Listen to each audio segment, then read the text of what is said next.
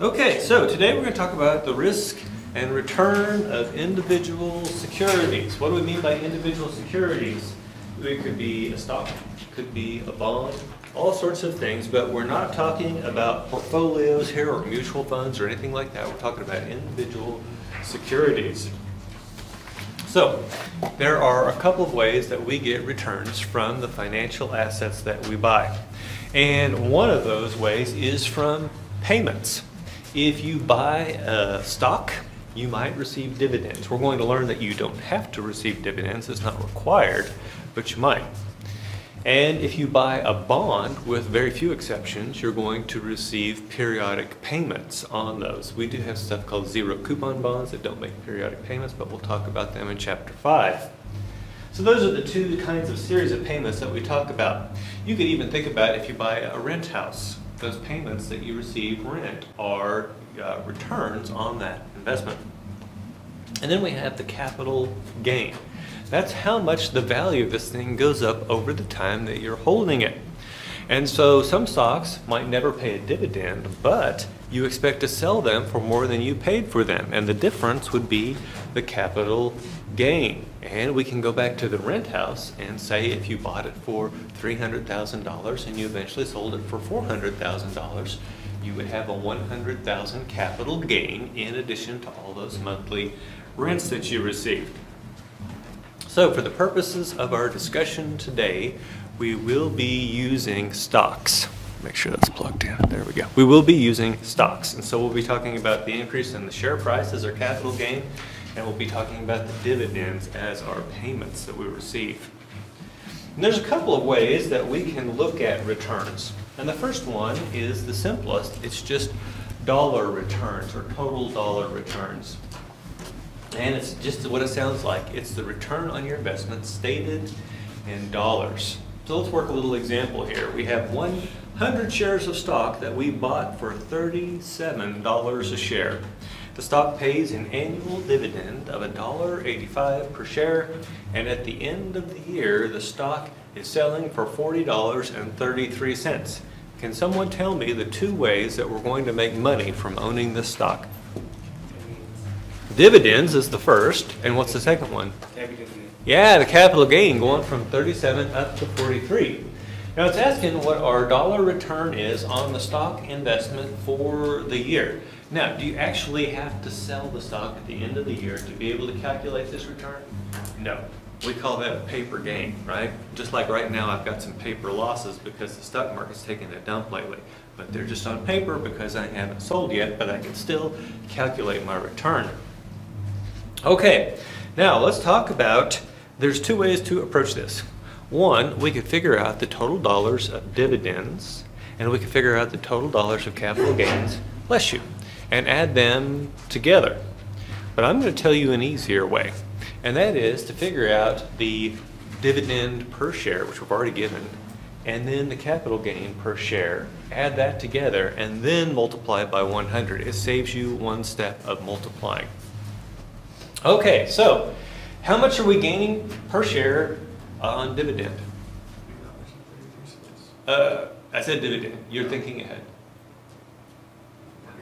Yeah, it's right there, right? $1.85. Now, I'm going to ask you, because you were victorious answering this question, what is the capital gain? $3.33. So, I would suggest that we just add $1.85 and $3.33 together. What do you get?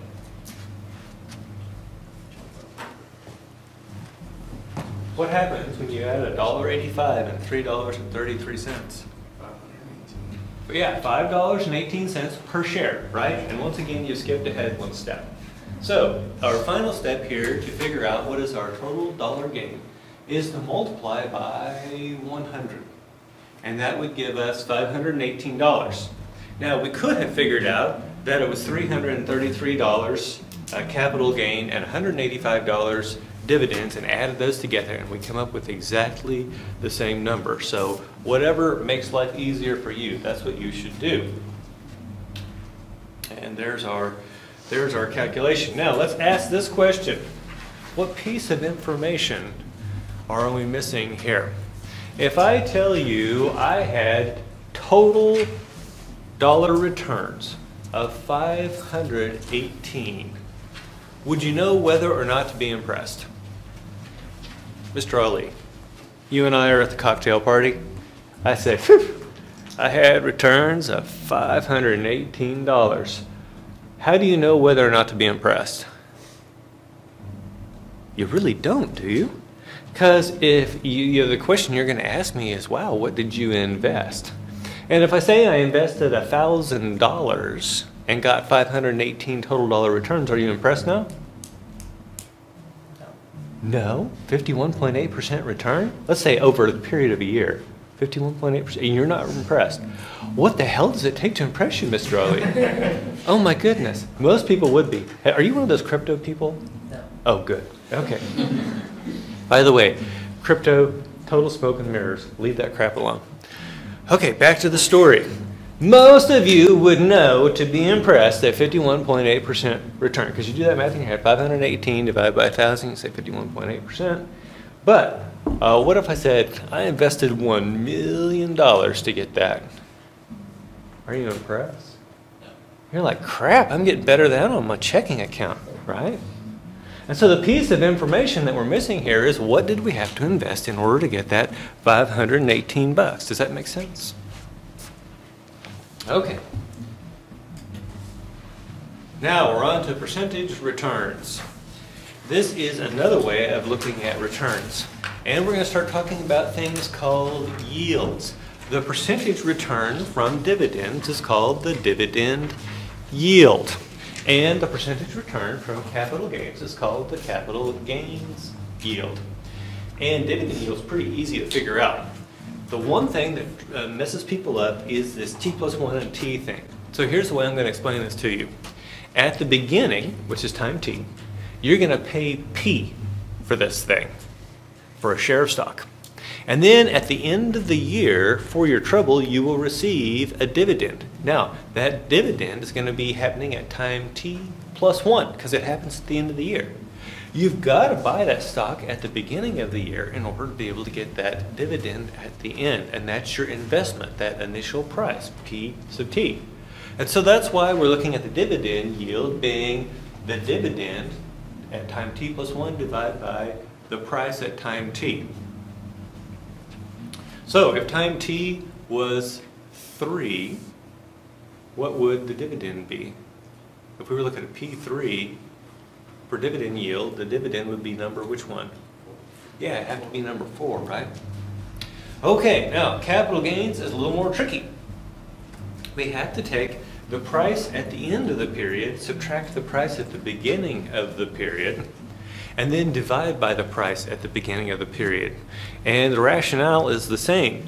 In order to be able to get that return, to be able to sell for P sub T plus 1, we have to purchase it for P sub T at the beginning. So that's why that's on the bottom in our return calculation. And of course, P sub T plus 1 minus P sub T is that increase that happened in the stock price over the period of the year. By the way, does it always have to be a positive increase? No, sometimes it could be negative. Stock prices go down. Now, that means that capital gains yield could either be positive or negative. What about dividend yields? Can dividend yields ever be negative? No, there's no such thing as a negative dividend. There's no such thing as a negative dividend. Now, if we want to know our total percentage return, all we have to do is add our dividend yield and our capital gains yield together. All we have to do is add those two things together. Now, here's the fun thing. You could have a positive total return, even if you had a negative capital gains yield. How's that possible, Mr. Pulowski? How could we possibly have a positive total return when the capital gains yield is negative? What would have to be true of the dividend yield? Higher than. Yeah, it's got to be more positive than the capital returns as negative. Does that make sense? And so that's how we could have a positive total return even if capital gains yield was negative. Any questions? Okay, so we're going to go ahead and figure out our percentage returns based on our last example. We've got $1.85 at time T plus 1. The price that we paid for those shares at the beginning, or time t, was 37. $1.85 divided by 37 is 5%. Our capital gains, we know that it's $3.33. So 40.33 minus 37, divide by, once again, 37, tells us our capital gains yield is 9%. And so when we add those two things together, we can see that our total percentage return is 14%. Now let's talk about how we can bring this back and link these two concepts up, total dollar returns and total percentage returns. What happens if I take 14% of my initial total investment? So I have $37 times 100 is $3,700, multiplied by 0.14, and I get 518, which is my total dollar return. So these things are totally related, absolutely totally related. I could have also taken my total dollar return divided by my initial investment, and I would have gotten my total percentage return. Questions? Yeah? In a negative capital gains year, companies typically pay dividends? Yeah. Okay, so he's asking a good question here. He says, do companies typically pay dividends in a negative capital gains year? And the answer is, like everything else in life, it depends. And here is why a company would go ahead and even have a negative capital gains. What if they had negative net income or zero net income? Would they still pay dividends? Sometimes they do. And the reason they do is because they're sending a signal. They're sending a signal that our current troubles are only temporary, and we foresee the cash flow coming back. So there's no need for us to stop paying our dividends. Occasionally, you'll see companies that are in the situation you described where they got negative capital gains, their net income looks like crap, and they say, okay, we surrender. We have to stop paying dividends. There have been a couple of situations here lately. I think GE stopped paying dividends. Yeah. Okay, now, the question is this. What do you think happens to the share price when you say, not paying dividends anymore? Oh yeah, it's going to go down. And if I report an increase in dividends, my stock price goes up. But if I recorded an equal decrease in dividends, my stock goes down much further. We call that an asymmetric response. And so you get punished a whole lot more for cutting your dividend than you get rewarded for increasing it. And so what does that mean? It means that managers are reluctant to raise dividends because they don't want to take the beating if they have to eventually then lower them. Does that make sense? Yeah, so signals are only credible if they're costly. So students come to me all the time and they tell me, oh, I've worked so hard, I spent so many hours on this, that, and the other. Now, is their signal credible? No. What would be a costly signal? Well, what if I could actually go into the system, which I can, and I can see how much time you've actually spent on this stuff. If you spent the time and you come into my office and you say, take a look at how much I've been working on this, and then we can talk, that's more of a costly signal. Can you fake that signal? Probably the more clever of you could, but most people wouldn't even bother, right? Can you believe it when a company CEO tells you, don't worry, everything's fine? No, that's usually an absolute lie. How can they demonstrate that everything's fine? A costly signal. Dividends are a costly signal. Does that make sense? Okay. So now let's take a look at some different individual securities and how they performed through time. And what we've got here are two different axes. On the vertical axis, we've got return, and on the horizontal axis, we've got time. And the return is in a weird way. Notice you're used to seeing 0 to 10, 10 to 20, 20 to 30, and so forth. That would be a regular scale. This is a log scale. And so the first increment is 0 to 1, the second one's 1 to 10, and then so forth, 10 to 100, and so forth. Now, the reason that we do that is because what we want is for a 10% return to be represented the same down low as it is up high. If we did a 10% return up high on a regular scale, whew, it would be like this tall. But if we did it down low on a regular scale, it's going to be much lower. Wake up. Okay, so what we're going to do is use this log scale on the left-hand side. And what we've got here is what happens if we invest $1 on December 31st, 1925. Now, why is December 31st, 1925 so epic? The answer is we have reliable stock data going back, securities data going back to January 1st, 1926. Did we have a stock market before that? Of course we did. We've been trading stocks under the buttonwood tree on Wall Street for over 300 years. But do we have reliable records? No. And so that's why this is the way it is. Okay, now we're going to invest $1 in all these different things and we're going to see what happens. I believe this one, year in 2013, that dollar that invested back in basically 1926, what's it worth now? And so the first thing we'll look at is inflation. You really can't invest in inflation, but the inflation provides a baseline. In order for us to have real returns, in other words, to be able to actually increase our consumption as a result of making an investment, our investments have to yield more than inflation. And inflation, basically $12.81 would be required at the end of 2013 to buy the same things that were required, or that $1 would buy you back in 1926. And after my conversations with my grandfather, I think that sounds about right.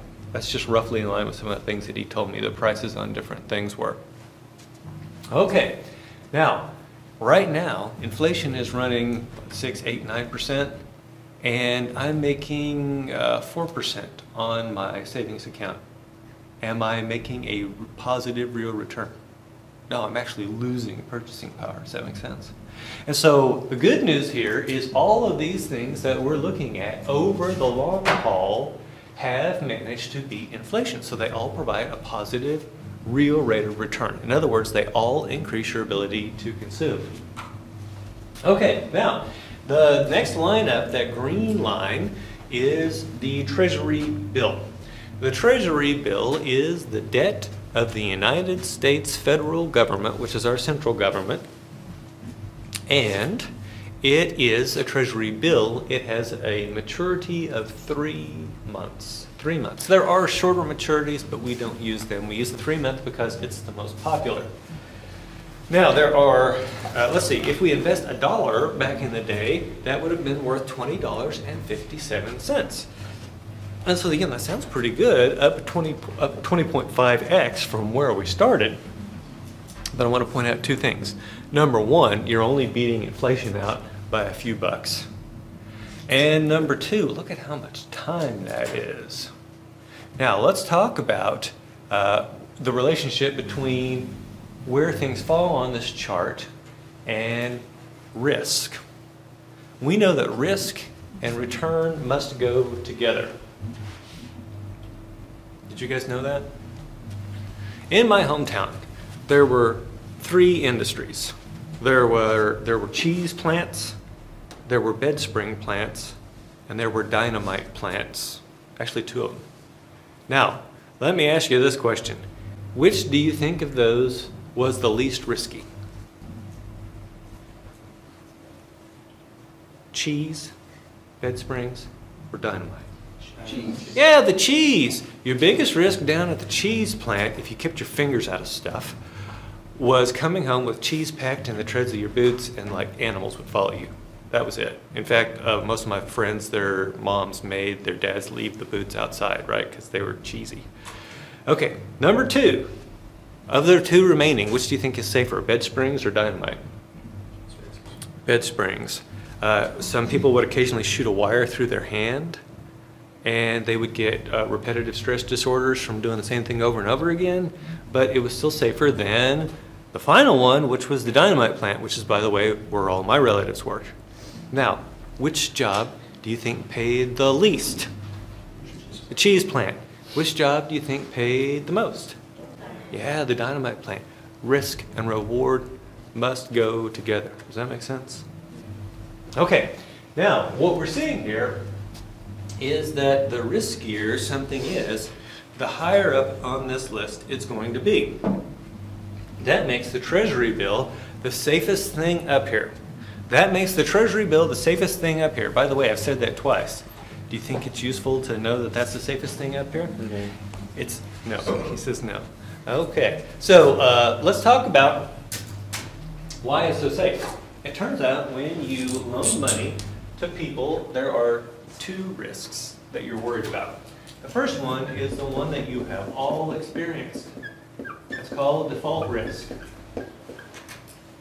You loan your friend money and they don't pay you back. That's default risk. And then there is also price or interest rate risk.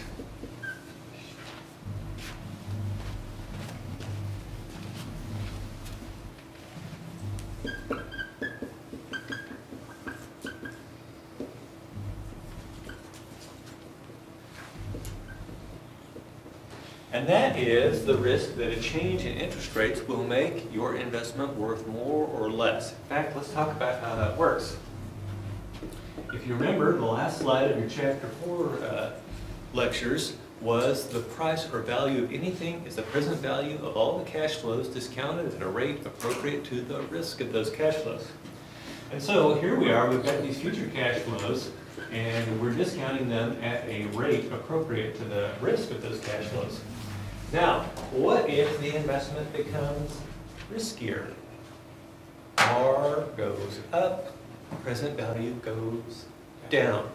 If you bought a bond, if you loan someone money, and then the value of, or the interest rate or the risk went up, the value of that loan, if you were to sell it to someone else, goes down.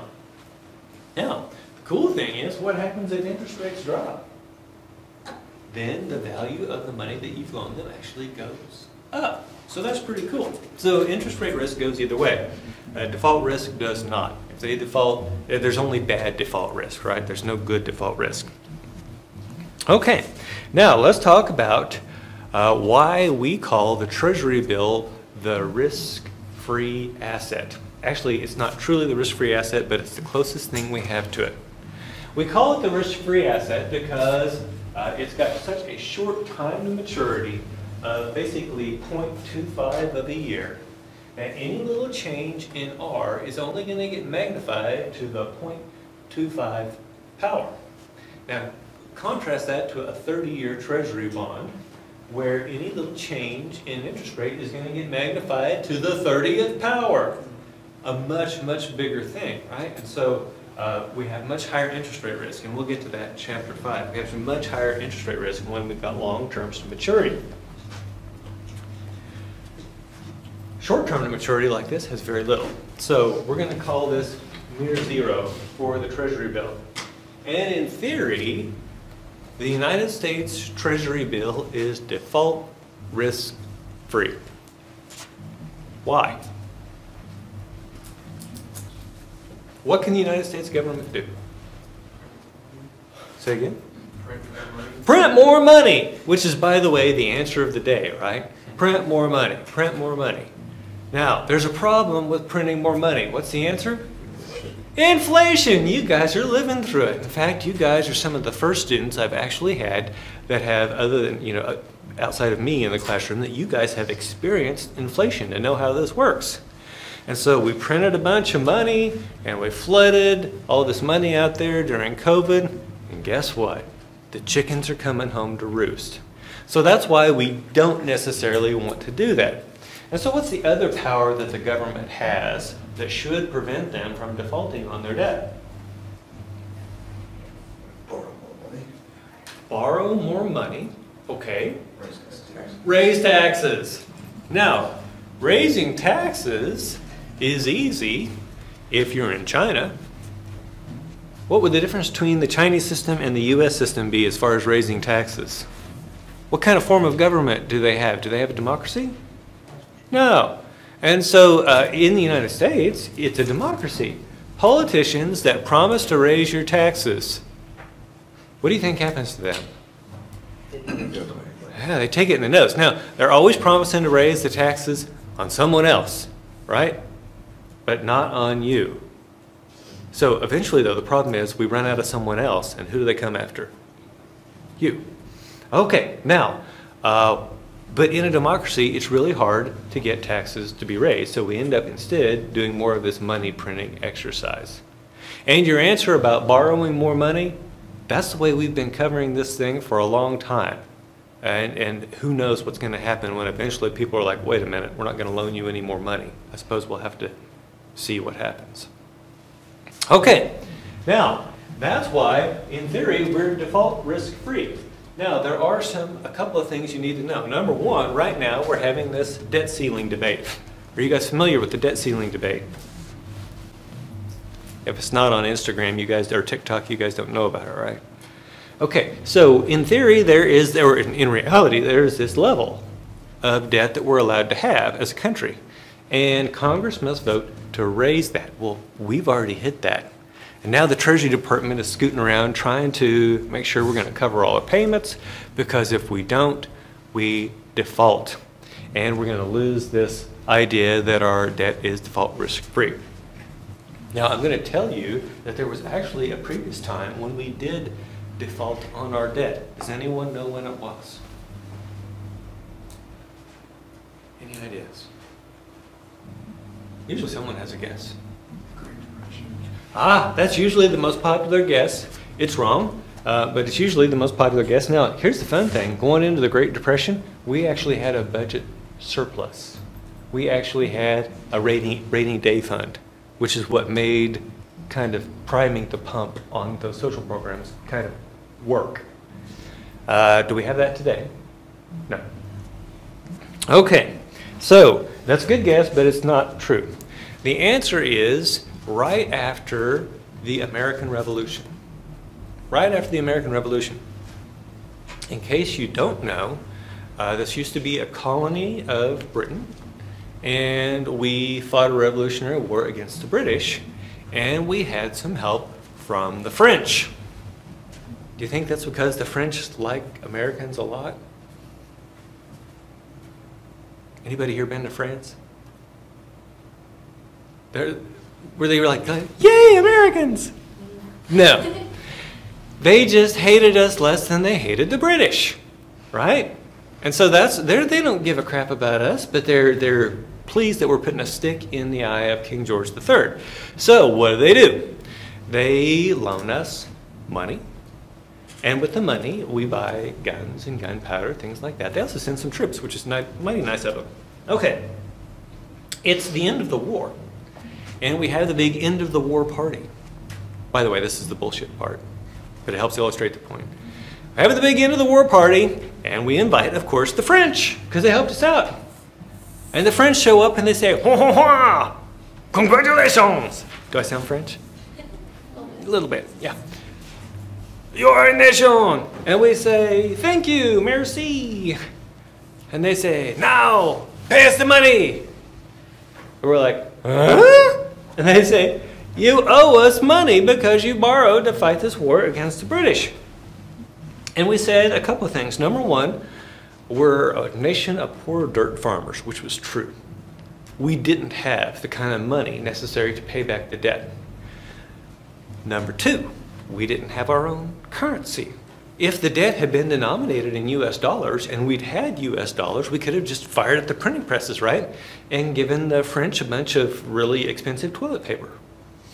But instead, we say, well, what were we using? We were using the Spanish dollar. Why? Because there was a bunch of Spanish dollars flowing up out of Central America.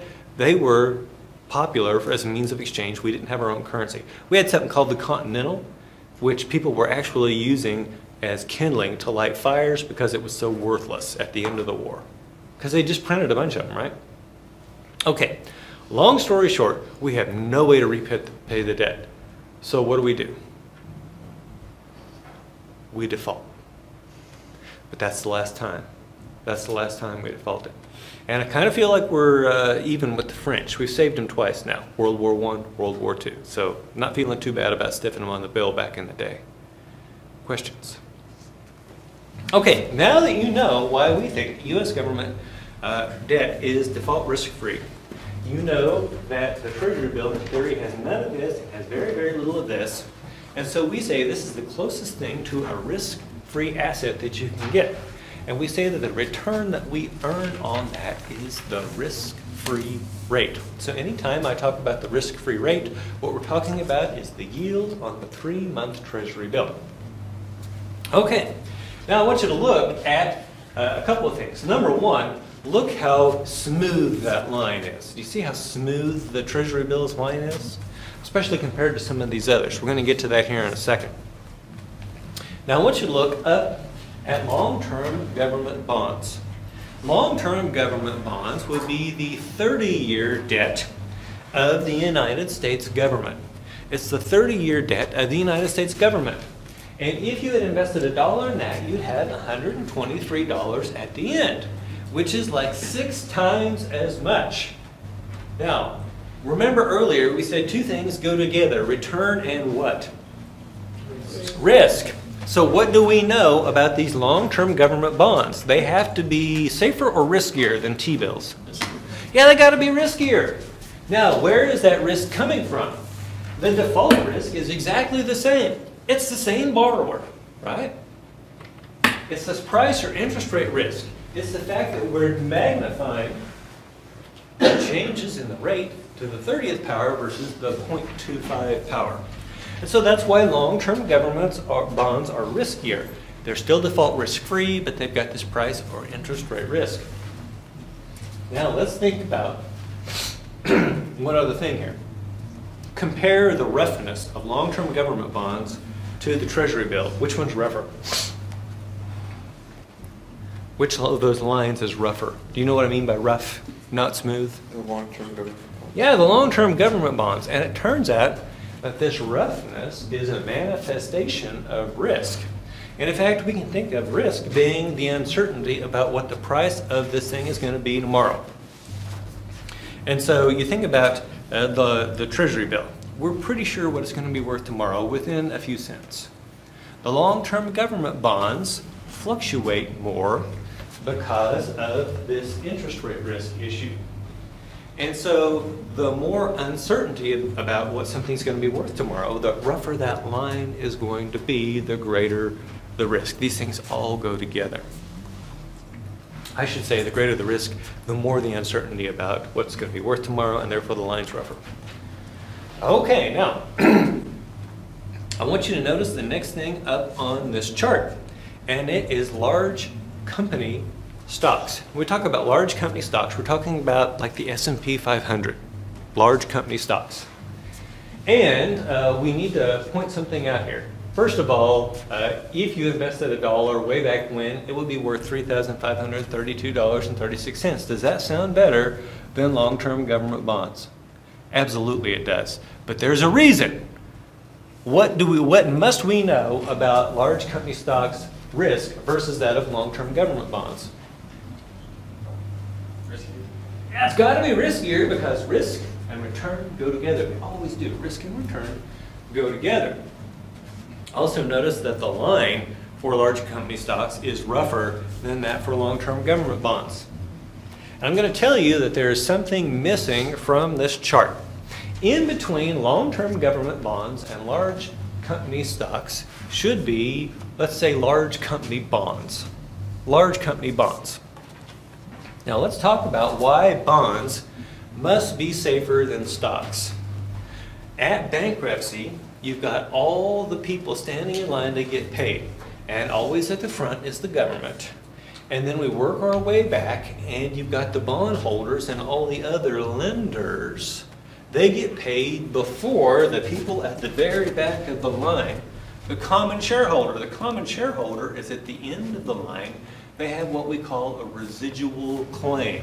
Residual, like a residue. A residual claim means I get the leftovers. I hate leftover Chinese food, but I love leftover money. right? The problem is the leftovers, sometimes they're this big, sometimes they're this big, sometimes, whoop, they're negative.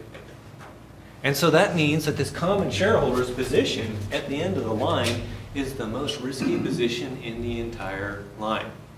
And so we know stocks have to be riskier than bonds because the stockholders get paid after the bondholders. We do know, however, that large company bonds have to be riskier than long-term government bonds because not only do they suffer from the same risk here, they also have default risk. They also have default risk. And so that's why I know that large company bonds should fall in between those two lines. Okay, now let's look at small company stocks. If you invested $1 way back when, it would be worth $18,364.60. How does that compare to large stocks? Oh, come on, you guys can, even you can do that math, right? Which one's bigger? Small. Yeah, small stocks. Now, let's talk about why small companies are riskier. Any ideas? High default risk. Say again? High default risk. High default risk. I agree, but why?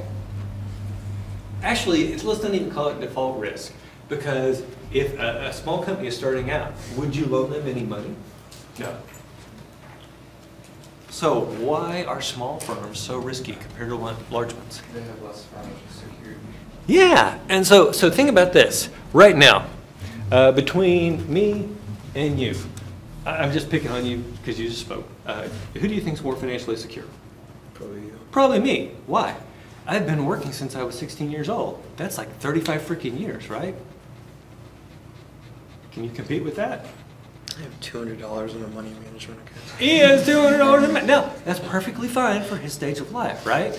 But the chances of him having a $201 emergency expenditure that would wipe him out much higher than me having a $201 expenditure that would wipe me out. It would take a boatload of $201 expenditures to wipe me out. Does that make sense? So that's the first point, that these companies, as they get older and larger, by the way, age and size tend to go together. Did you know that unless they're started by the government, all large companies started as small ones? Does that make sense? Okay, now another thing is, we'll talk about the age. As the company ages, what do you think happens to the knowledge of the management team? It improves, right? I mean, have you seen what's happened with Facebook? You guys, so I don't give a hang about Facebook as far as, like checking for cat pictures. But what I do think is interesting is to watch the evolution of the management over time. And so in the beginning, Mark Zuckerberg says, we're not going to monetize Facebook.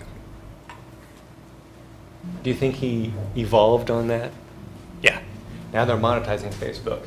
And he's done some other things that showed he was growing up. But then he did something really stupid lately. What did he do? Meta. You guys know what this is? Most people don't. You shook your head yes. So have you been in the metaverse? No. So they spent like billions of dollars creating this online community where people wear these unsightly, uncomfortable goggles on their heads, and they can all interact in a room.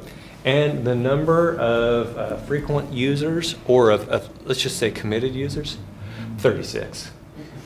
They spent billions of dollars to create this. Okay, but my question to you is, do you think Mark will learn from that? Yeah, do you think he'll do better down the road? Sure. And so what happens is we see the leadership team grows, and then even as new people come in, there's some tribal memory. Hey, we've been down that road before. Hey, this is why that didn't work, right? Okay, so there's another one. And then another one I'd like to tell you about is diversification. So we're going to learn that it's safer to hold stocks in a bunch of different companies than to just hold stock in one company. And large firms tend to be more diversified than small firms. So let's give an example here. We've got General Electric, which one of their businesses is those windmills that create electricity. In fact, I know the CEO of their onshore wind operation. He won't hook up with me on LinkedIn, so, you know, kind of tells you how we parted, right? Back to the story. We really didn't have a fight. He just doesn't know me anymore. So back to the story. Wind energy for GE is probably just a rounding error on their overall income statement. Probably not that big of a deal. Compare that to a brand new startup that all they do is windmills. That's all they do. Now, what's happening around the world? Governments are starting to say, we're not going to subsidize wind energy anymore. And so as a result, the sales and profits for windmills has gone way down. Do you think it's going to put General Electric out of business? No. Do you think it will destroy the startup? Absolutely it will. Something I want to point out about both the large company stock and the small company stocks is that this data is survivorship bias free.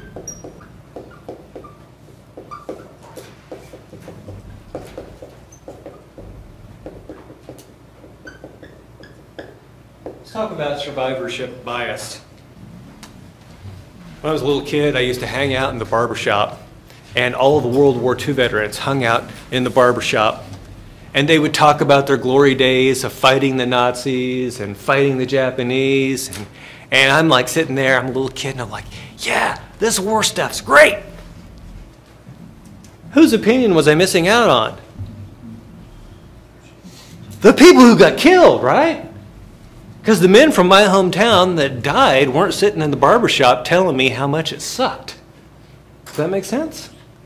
Okay, so I had a survivorship bias on what I thought war was about. If we don't include firms that die along the way, then our data here will have a survivorship bias. But this data includes not only the companies that succeeded, it includes the companies that failed. Now, I had a student, and he's like, wow! He says, that's what it is, even including failures? He's like, what if we could just invest in the ones that are going to be a success? I'm pleased that you find that humorous. I said, you know, that's a great idea. Why don't you come to my office, tell me which ones they are, and we'll get rich together. He says, well, I don't know. I'm like, there's the problem, right? So that's why we can't choose which small ones to invest in. We can only just buy all of them, right? By the way, after looking at this, what kind of stocks would you think you should be investing in? Yeah, small company stocks. So think about this. I wouldn't say NASDAQ. Let's just say small company. NASDAQ has a tech stink to it that I don't necessarily like. It's not diversified enough.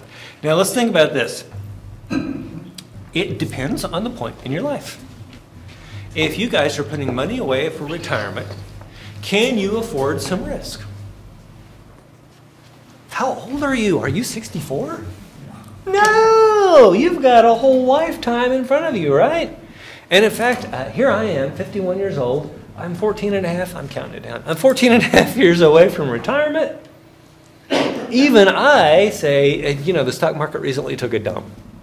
And I'm like, and people are like, dude, are you freaking out? I'm like, no. I said, it's going to come back. I just need to wait it out, right? But what if I were 65 years old? I might not have the ability to wait it out. And so the older you get, the further down on this list you should be. My dad is 82. He's got one kidney. Do you think he's into taking big risks? No. I pointed out the fragility of life there with the one kidney thing. He's doing fine. But my point is this. When you get to be in that age, you're depending on your investments for your consumption. And so he has to be more careful. Can he afford for his portfolio to fall as much as I can afford for mine to fall? Absolutely not. Does that make sense? Okay, so at your age, most of your ages, I would say, yeah, it's perfectly fine. And what I would recommend if you want to invest in small stocks is an ETF, exchange traded fund, called SLY. SLY contains the S&P 600, which are 600 small stocks. S&P 500 contains how many stocks? 500, very good. And they're 500 large stocks. Why couldn't they have had 500 small stocks in the other one? Because then they would have both been S&P 500, would have confused the fire out of people.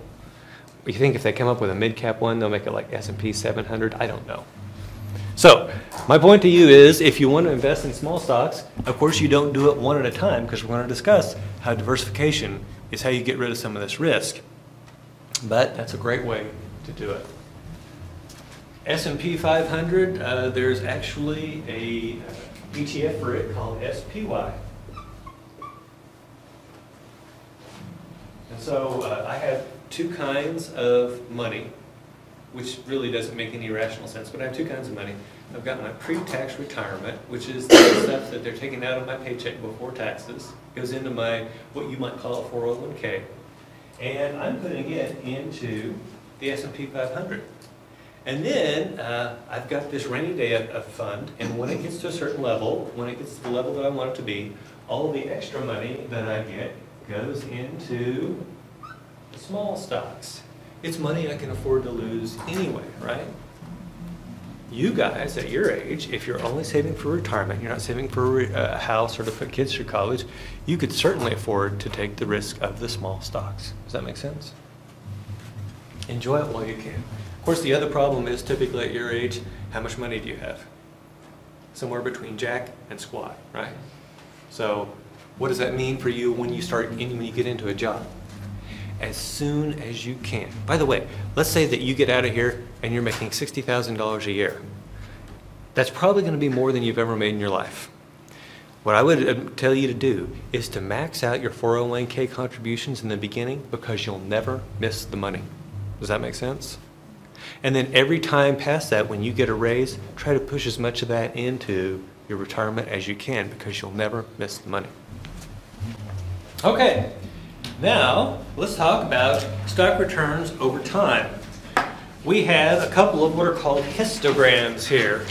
A histogram, we create these buckets, and these buckets are in 10% return increments. And then for each one of those, we've taken a year, and we said, okay, what was the return in this year? And so for the return for 1942, it was between 20 and 30%. And so we put it in that bucket. And we stack these things up, and it graphically tells us where we have the most. And if you look at that top one, it actually looks like something you might be familiar with from your QBA class. What would it be? Yeah, the normal distribution. And in fact, we're going to make the assumption the stock returns are normally distributed. I'm going to tell you a couple of exceptions to that, but that's the assumption we're going to make. And for large company stocks, which is the top, it kind of fits. Now, statisticians would tell us that we only have data since 1926. We really don't have a big enough sample size to know for sure, but boop, there you go. It looks kind of like it.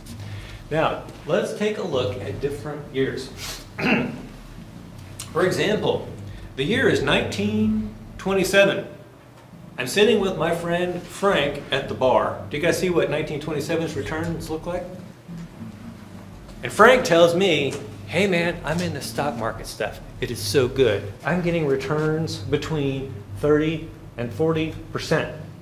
And I say, oh Frank, that can't last. That's just crazy.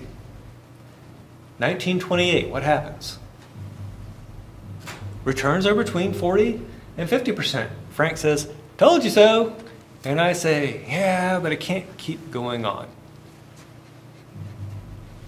Actually, no, let's change my mind on that. I'm like, you know, Frank, you're right. So I put my money in. What happens in 1929? Yeah, the crash. No, you might be surprised to see that it's only between 0 and minus 10. And here's why. When did the crash happen during the year? October, the end of October, right?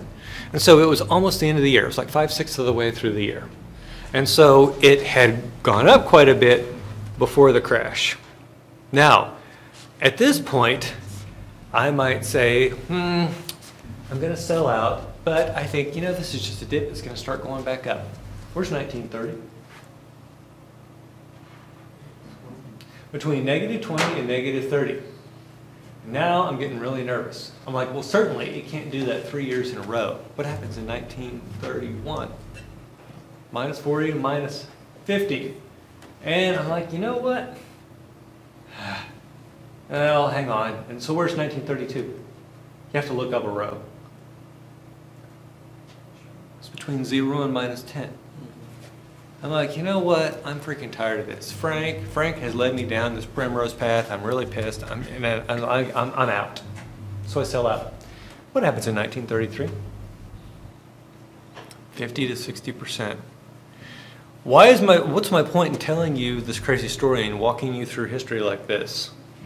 Can you tell what's going to happen next year based on what happened this year? No.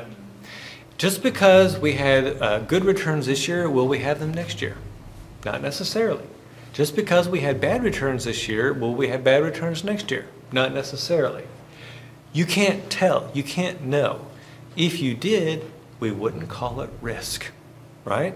Does that make sense? Okay, now, getting down to this. Oh, by the way, and I want you to notice this. Take a look at the highest return on large stocks is 60%. The lowest return is -50 for this time period. Look at small stocks. What is the lowest return there? -60. It's even further down. Check out the highest return. 150%. Wow! Why do you think that these bounds, this range, is greater for small stocks than it is for large stocks? Yeah, that's risk. That's risk. And we're going to see that the taller and skinnier the distribution is, the safer it is. But that also means that you're going to have a lower mean return. The riskier it is, the wider and flatter it's going to be, but the higher the mean return will be. So you're going to have this trade-off. Does the bottom look nearly as normal as the top? No. So let's talk about something called the risk premium. The risk premium, we know that return and risk go together, but there is a basement amount that you can earn without taking on risk. We call that the risk-free rate.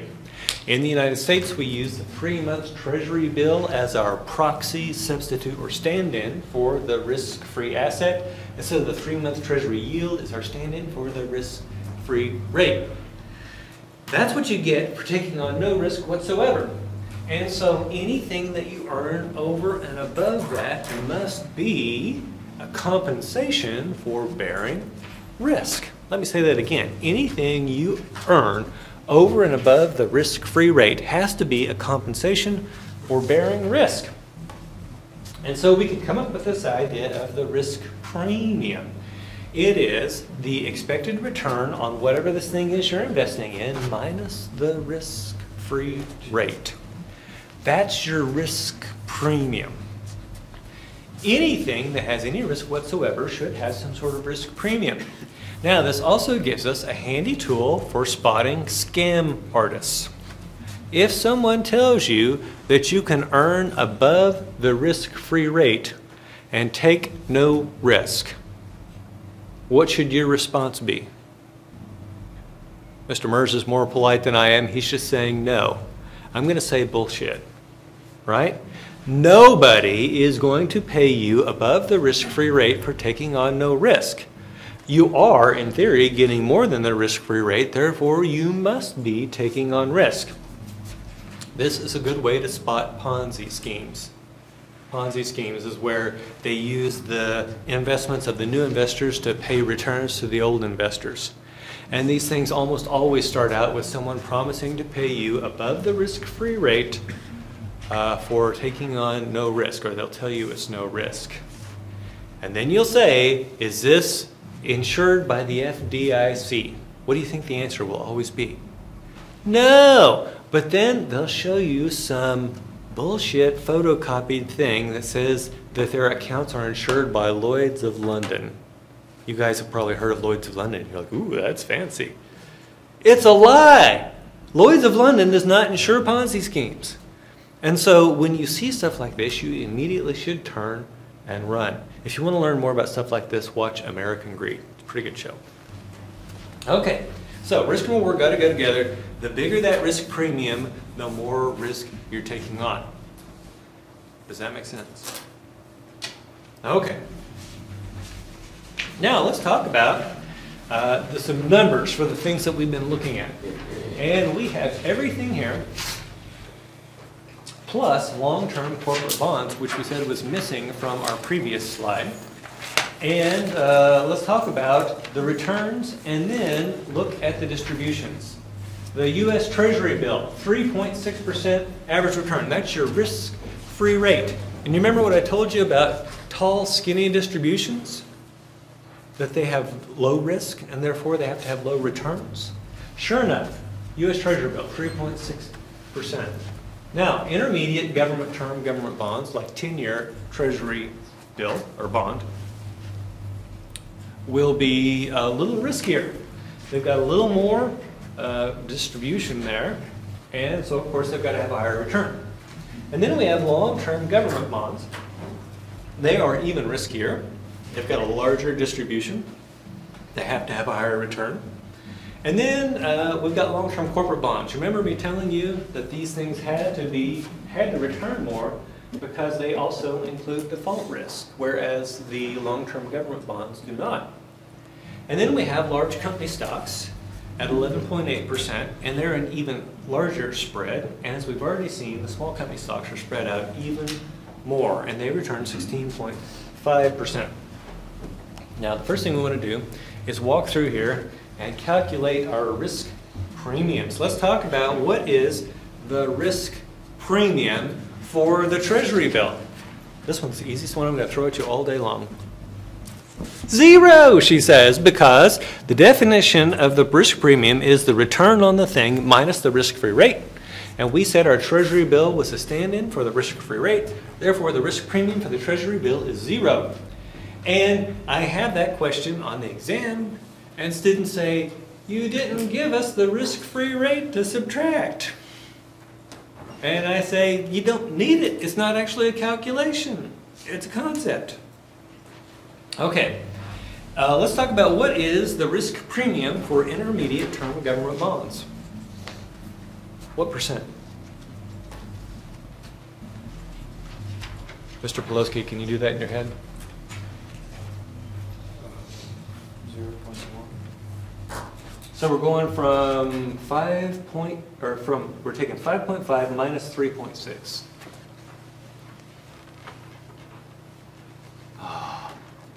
Mr. 1.9.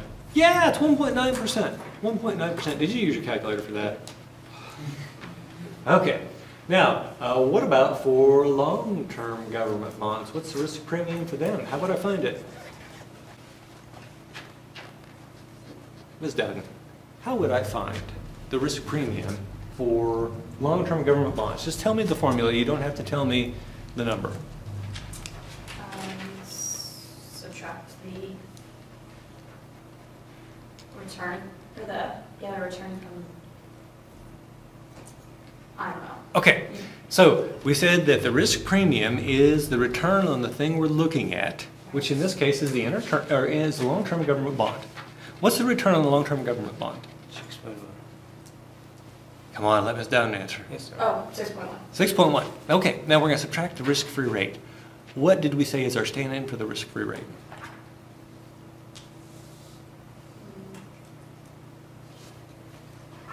Okay, you can go ahead and answer now. What's our stand-in for the risk-free rate? 1.9. 3.6. 3.6. Yeah. It's the return on the Treasury bill. It's the return on the Treasury bill. Remember, the Treasury bill is our stand-in for the risk-free asset. Therefore, the return on the Treasury bill is our stand-in for the risk-free rate.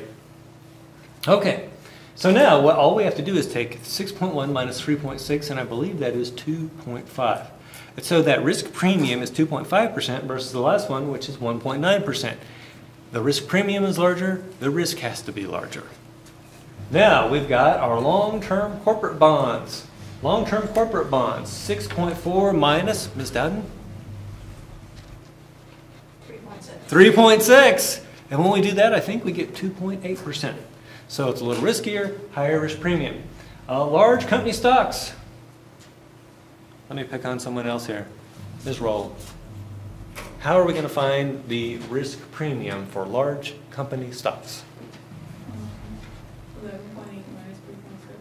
11.8 minus 3.6, and I think that gives us what, 8.2?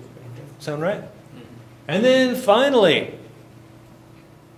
Ms. Pomeroy, tell me how to calculate the risk premium for small company stocks. Let's take it easy. What's the return on small company stocks? 16.5%. 16.5%. And what do we have to subtract to that in order to get to the risk premium? Would you still just take the 3.6? Yeah, because it's the risk-free rate. Very good. Yeah. 16.5 minus 3.6. I think it's 12.9. See, you knew it. I knew it. Have confidence, right? Okay. Now, let's talk about risk premiums versus risk. In fact, we're going to get to this in a second here, but our mathematical measurement of risk that we're going to use is standard deviation. The greater the standard deviation, the greater the risk. Now, let's think about, hopefully have you guys all had QBA something or other? So you've heard, you haven't? Did you have a statistics class? No, for this MBA, no. Have you had one before? Oh, okay. So you know what standard deviation is? Oh, very good. It's a measurement of dispersion. It's a measurement of dispersion around the mean. And so you remember those tall, skinny distributions? They've got a very small standard deviation, and so they have a very small distribution about the mean. The higher that standard deviation gets, the more those things start to spread out. Okay, so with U.S. Treasury bills, our standard deviation is 3.1%. In theory, it should have been 0, right? Because if we're using that for the risk-free assets. So we know it's not particularly perfectly risk-free. But as we go up here, notice that the standard deviation goes up along with the risk premium until we get to long-term corporate bonds. Take a look at the standard deviation for long-term government bonds and for long-term corporate bonds. Can anyone tell me what's wrong with this picture? Long-term corporate bonds have a higher return. Therefore, they are riskier. What does that mean that the standard deviation should be compared to long-term government bonds? It should be higher, but it's actually lower. It's actually lower. And we refer to this as an anomaly. It's an anomaly. It's something outside of what we would have expected from theory. Now, our friends the statisticians would tell us you don't have enough data. It's entirely possible that you would have come up with this outcome at random simply because your sample is so small. And so maybe we shouldn't worry too much about it. But that is an anomaly. And then we move on up and notice that the standard deviations go up along with the risk premium. Questions? Okay. Higher standard deviation means higher or lower risk? Higher. Higher return means higher or lower risk? Higher. Very good. So we need this mathematical measure of risk. And we just got through talking about standard deviation, and hopefully you guys have dealt with variance and standard deviation in your statistics class.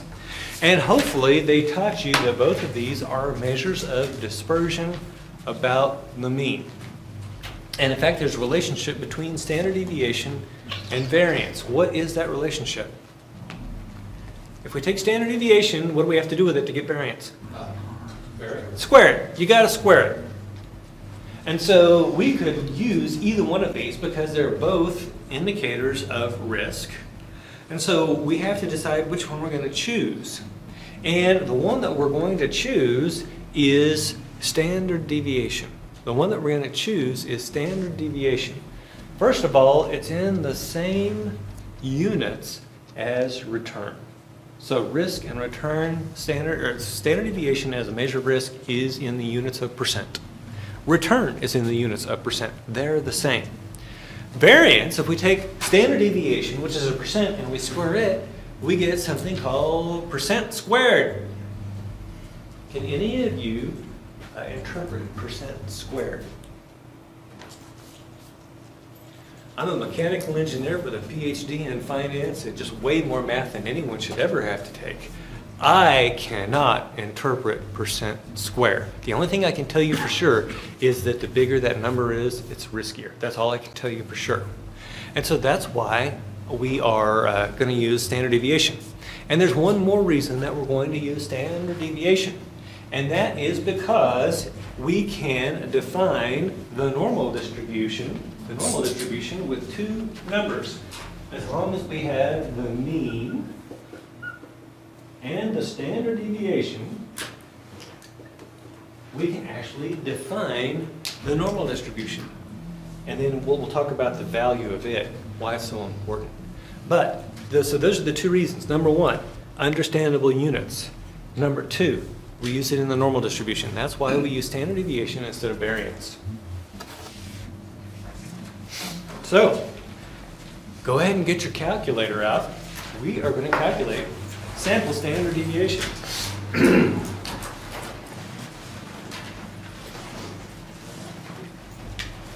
We're going to do it the hard way first. The way we calculate sample standard deviation is first we have to calculate the mean. Because remember, this is a measurement of dispersion around the mean. And so the mean here, your grandma would probably call it the average. How are we going to calculate the mean of four numbers? What are we going to do? Add them together and divide by 4. And so that's the first thing we're going to do here. 0.137 plus 0.358 plus 0.4514 minus 0.0888. So that's the sum. Now what do we do to get to the mean? Divide by what? 4. And there you go. That's going to be the number that we're going to subtract from each of these in order to get our deviation. So I'm going to go ahead and store that in location 0. Okay. Now, standard deviation, the way we calculate it is that we start by finding the deviation of each of those returns from the mean. So for example, what we're going to do is take the return at time 1, which is 0.137. We're going to subtract 0.2144, which is that mean we just calculated, and that's going to give us the deviation of negative 0.0774. How would I find the deviation for year number 2?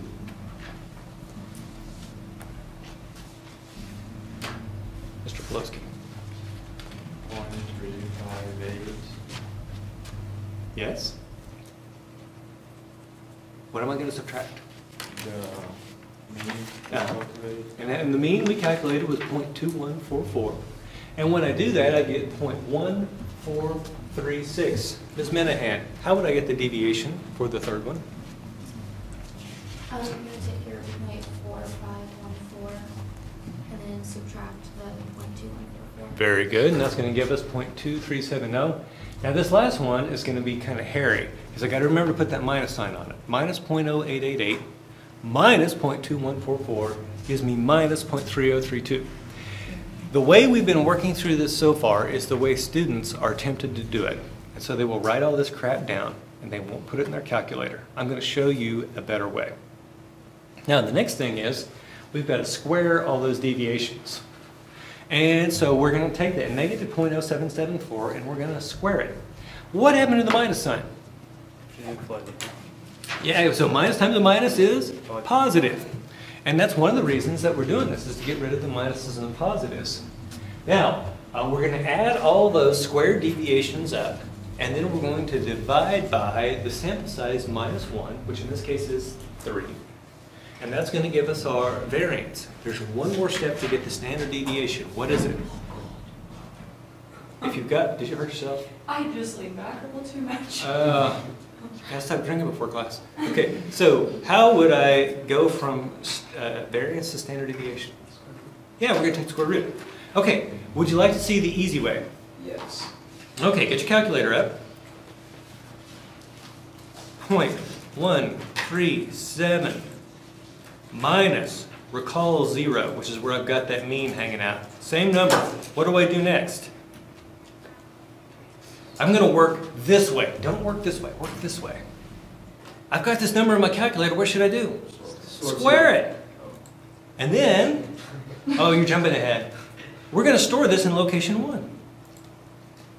And we're going to clear it. 0.358 minus, what do I do next? Recall 0 equals 0.1436. What do I do next? Square it. And then store where? 2. Very good. And then I've got 0.237 minus what? Recall 1. Ooh, 0. Very good. And then what? Square it. Oh, wait a minute. No, I did that wrong. I started off with a deviation. Shoo. Did I screw up the other one too? Okay. She doesn't know. 0.4514 minus, recall 0 equals 0.237. Then what do I do? Square it. And where do I store it? 3. And then 0.0888. What do I have to hit next? The minus, right? And then subtract, recall 0 equals, and then we're going to square it and store where? Store 4. Now let's go back and make sure that I didn't screw up the second one. I did. Whew. Okay. Now, I've got all the square deviations. All I've got to do is add those together. How am I going to do that? Recall 1 plus, recall 2 plus, recall 3 plus, recall 4 equals. That's my sum of square deviations. Now I'm going to divide by n minus 3. N is the number of samples. We got 4, so we're going to divide by 3. And that gives us our variance. How would I get standard deviation from here? Square root. And there we go, 24.13%. Now, I will show you an even easier way next time. Questions? Okay.